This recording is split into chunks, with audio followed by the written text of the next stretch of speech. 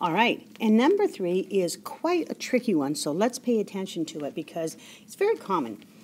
So Cam bought a cell phone, and it's on sale for 30% off.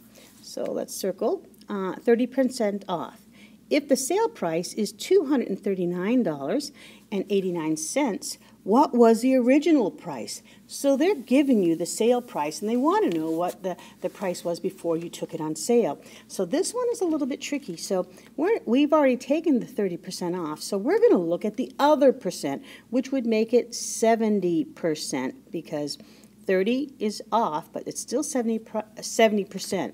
So the opposite, and we want to know what the whole price or the original price is, so we're going to say that's the X, it's the unknown. But we know what the sale is. It's $239.89.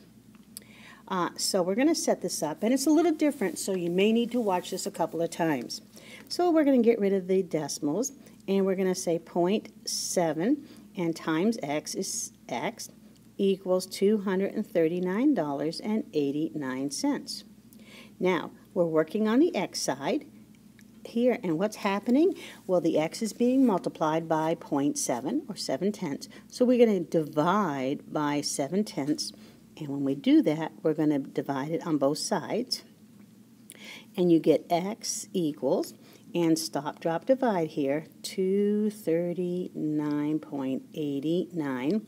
And the first problem you're going to run into is you can't have a decimal out here. You have to have it as a whole number. So we're going to multiply by 10. And when we do that, we have to multiply this side by 10.